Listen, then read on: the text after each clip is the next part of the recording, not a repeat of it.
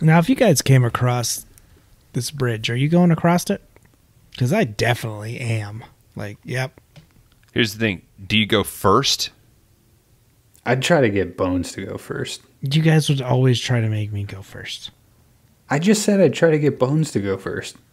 And then you'd say, Dan, go. I mean, I am both of you, so it makes sense.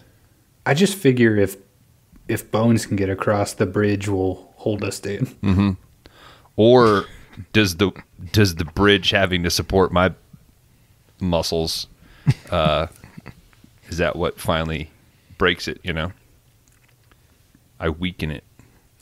Well, I guess in my ideal scenario, it's like I would send you across first, and then in case that did happen, I would send Dan halfway, but then make him come back so I could cross. And then Dan could cross after me. I would send Bones first. Kron would go next. And then I'd cut it. Leaving you on one side and me and Bones on the other? So yeah, sacrifice myself so they don't chase you guys. Wow. You could cut it once you get to our side. Doesn't matter what side you cut it from. No, it's better. It's just better this way. Okay? I mean, it's... If you cut it while you're hanging on it, and then you slam into the wall, then you climb up the bridge, that'd be cool. Well, I don't think that's ever been done before. Then you're just doing it to be cool, though. I mean... Yeah, you're just showing off. Fucking martyr. I would go first. I think it's better to just break that Band-Aid. Regardless of my size or whatever, I'd just be like, I'm going first. Are you walking or are you running?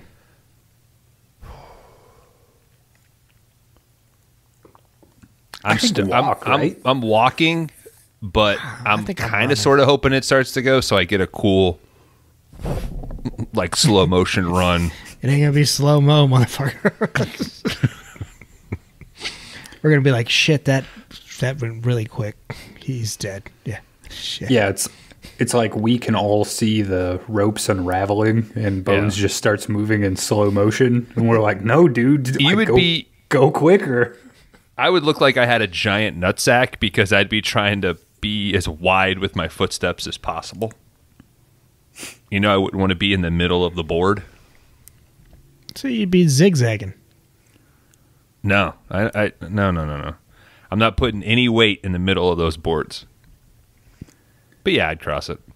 Wouldn't the middle point of a bridge be like on the sides? You're going to be more wobbly. Stable in the middle? The middle should give you the most stability. Because you're evenly spreading your weight across.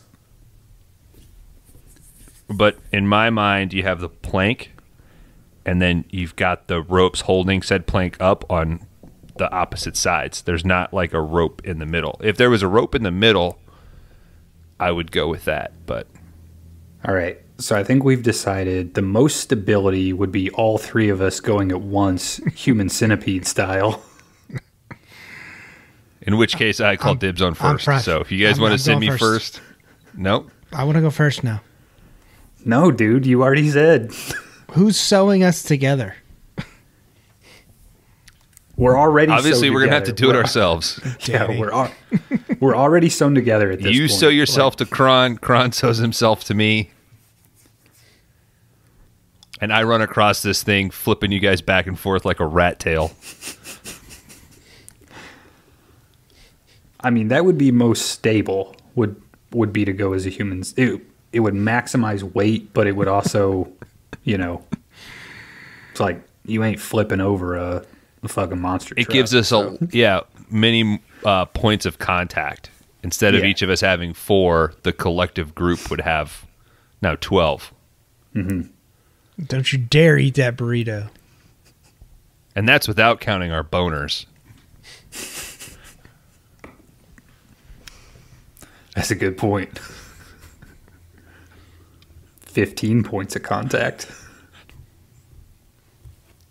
If you guys thought I'd talk a lot during this podcast, imagine with both of your mouths sewn. And it's not like we can get away. It's just going to be Like this podcast. No, it's gonna be like, all right, so here's the plot of the 6th movie in the James Bond series.